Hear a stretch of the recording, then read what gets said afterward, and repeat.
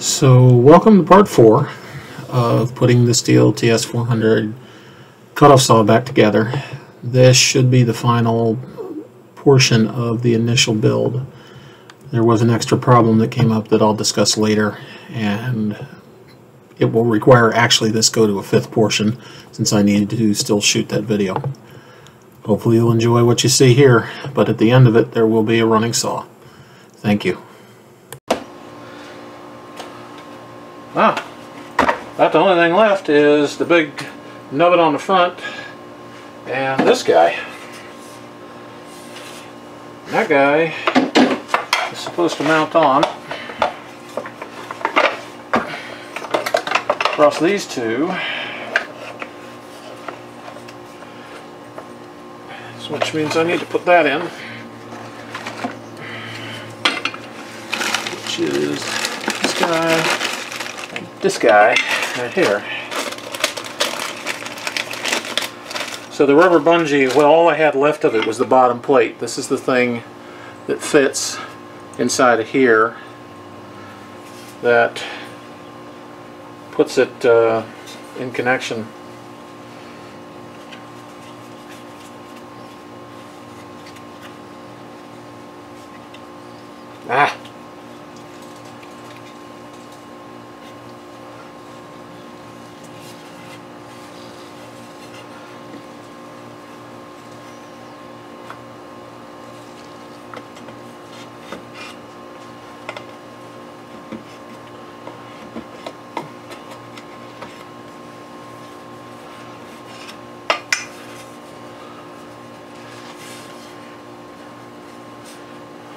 Yeah, he thought it was cool.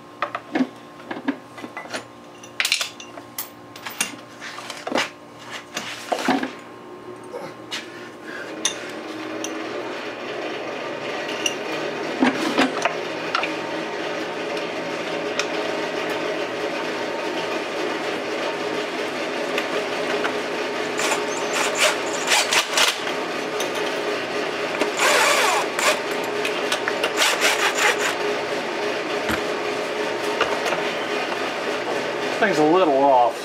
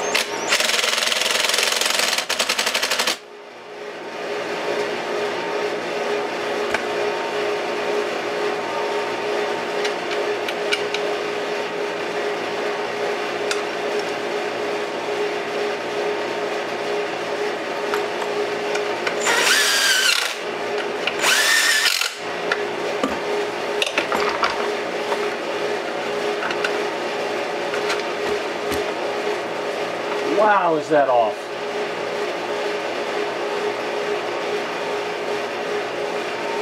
Okay, no wonder it busted it. That thing is way, way off. Somebody bent it. So I think I'm going to have to apply a great big freaking hammer.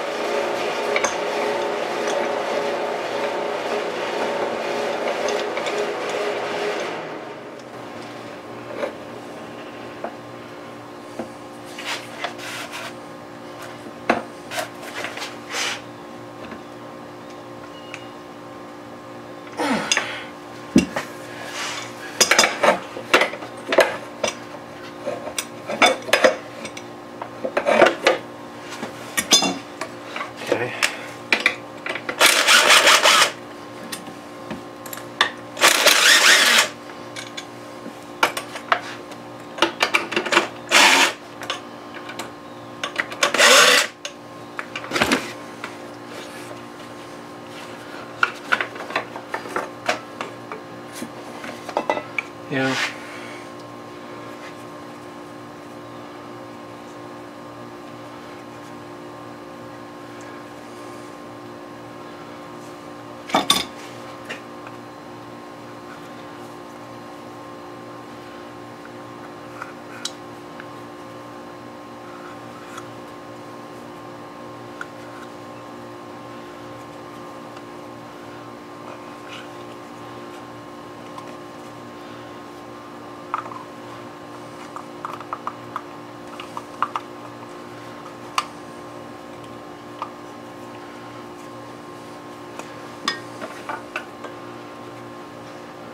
Okay, that's got to move forward about 3/4 of an inch. Let's get a pipe while we adjust its outlook on life.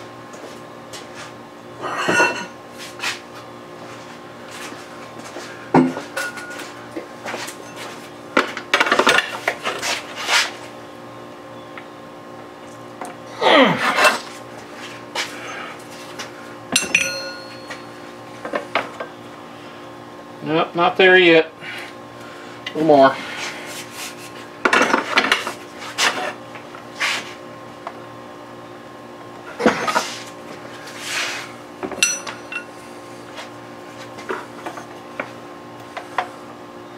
Okay, that's better.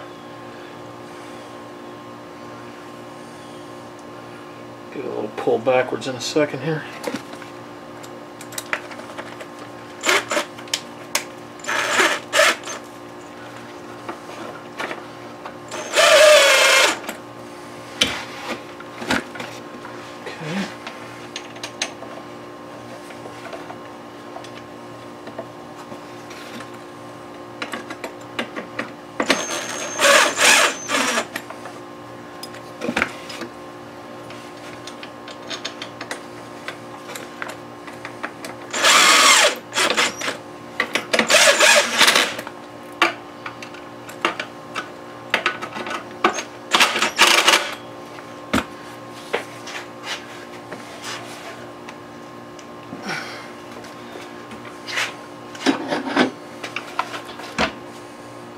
Alright, that's better.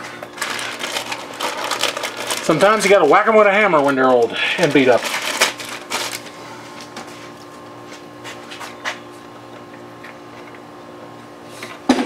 Oh, I have a large and I think I have a small. I could have swore what I bought was the one that goes right there.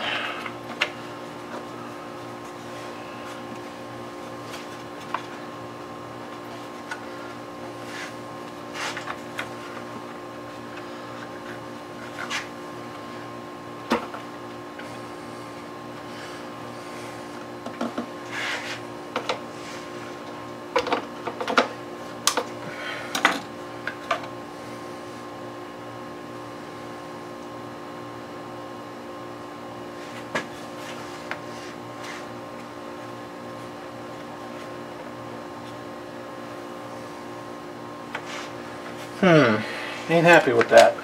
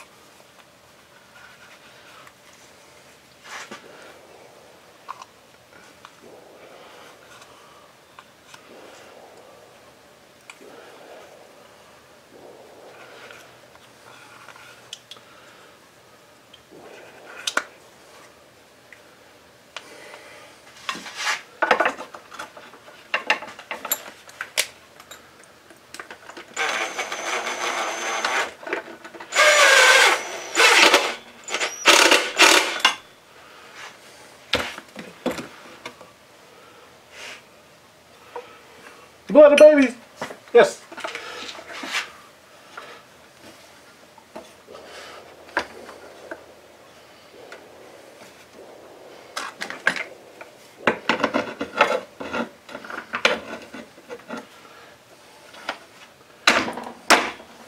Okay. I gotta grease this bugger so she slides.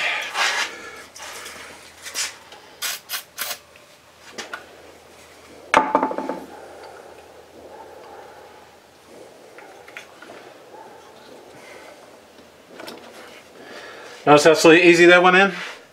Love that stuff. You can only get it from a place that sells Mercury products. It's called PowerTune, and it turns sticky after a little while, thus making it really good for what I just did with it. Okay, now I have the problem of that needs to be bent that way. Wow, is that going to be an interesting trick? I wonder how.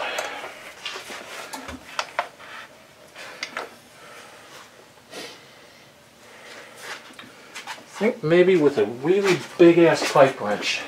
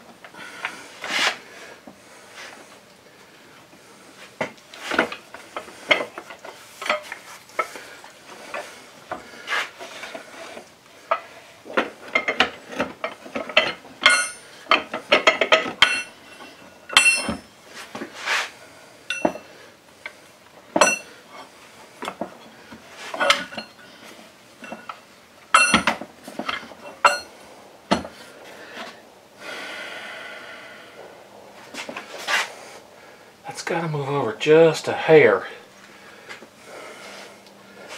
I wonder if I can just slug it with a mallet and bend it.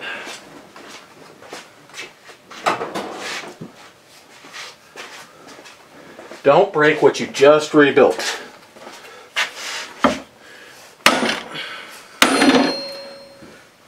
That might do it.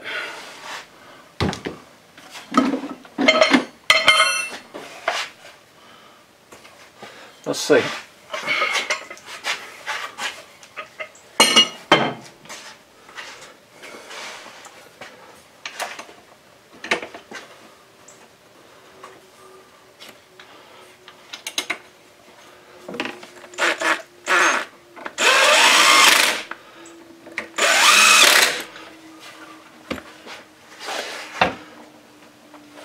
Okay, that's good.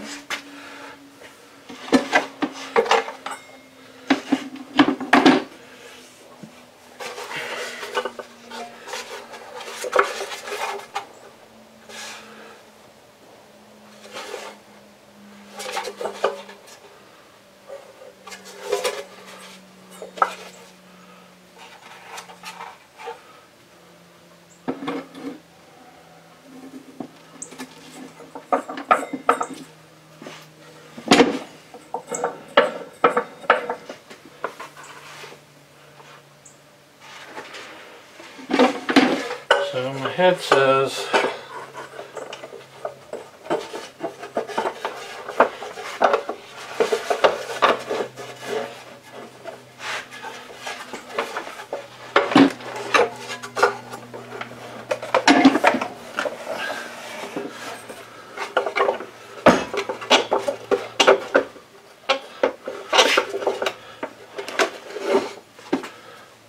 that ain't right.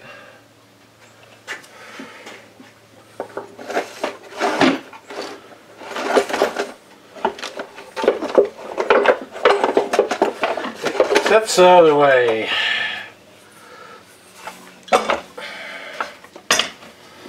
With that cover on it.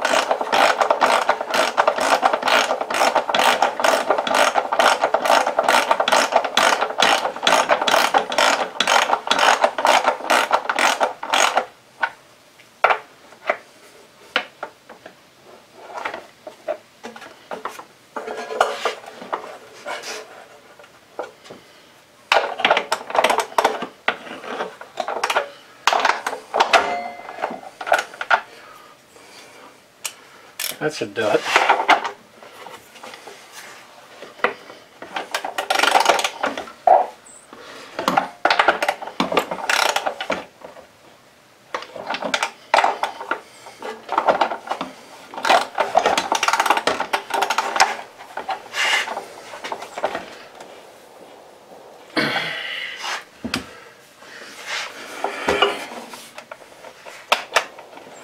Well, now it looks like a saw. The only question is, will it actually run like a saw?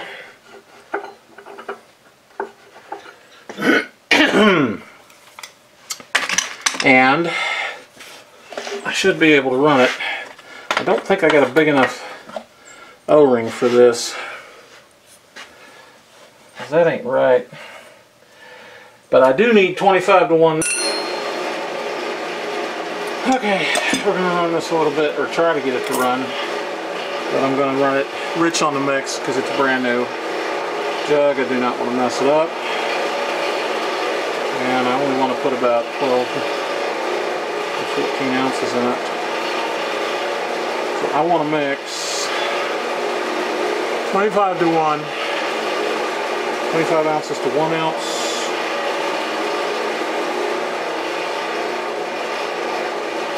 Put 1 ounce of that in, and add 40-to-1, I'm going to get a little rich, which is fine.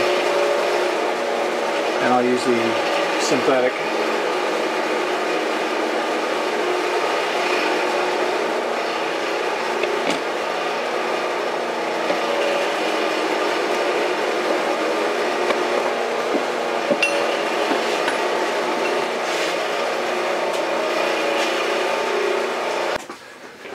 Okay, mix a little premix gas into it.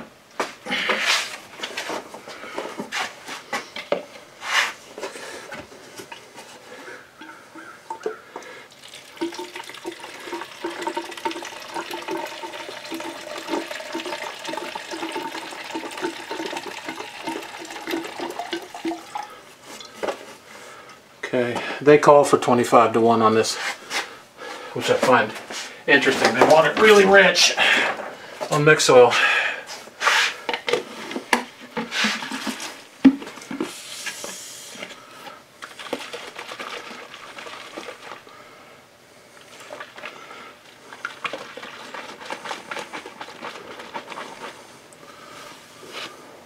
All right.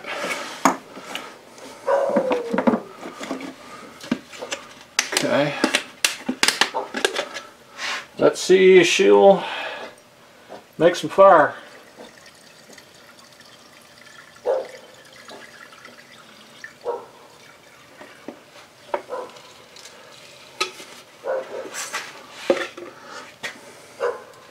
Let me see if I got an O-ring big enough for this.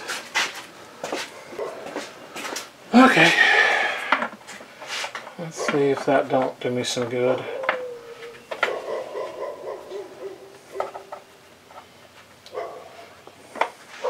Alright, so choke it. Now pull it back to start. Choked. Compressed. And then we go outside and see if it runs. Goodness only knows! We'll find out how lucky we are. If we have any luck at all.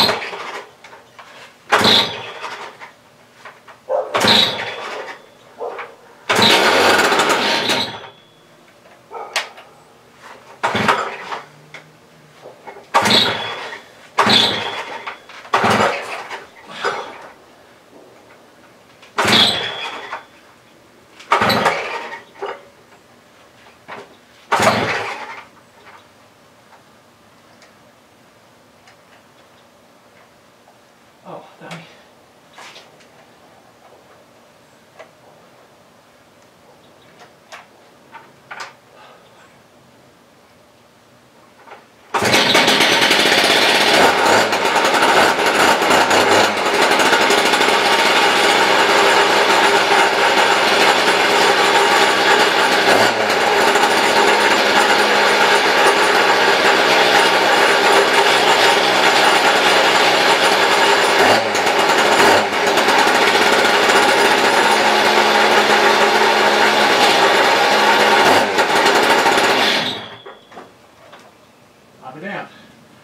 Well, that's perfect. Okay, on that note, I think it's break time. We gotta run and saw. Yay! Golf clap. And the kill switch works, which is the thing I was really worried about. Okay, on that happy note, that'll do. So this being real life, there were issues. It's not evident because you don't see me putting a blade on it in here because I put it on afterwards. But I put a 14-inch diamond blade onto the saw and started it up and realized that the blade has about over an eighth, almost a quarter inch, I guess, of runout. And I started to look at it, and either the shaft or the washers are no good in the front end. This is what happens when you take a junk saw and rebuild it. You keep finding things. So I have parts on the way, and part 5 will show how to fix those things. But as you can see, it does run. It actually runs very, very nicely. It starts up pretty good when you figure out which way you got to put the levers. So all in all, I'm quite happy. At the end of part 5, which is coming, I'm going to go over exactly what it cost to put the saw back together and a was it worth it discussion. Thank you very much. Please like, subscribe, comment, do whatever you like to do. Throw rocks. I'm used to that. Thank you much.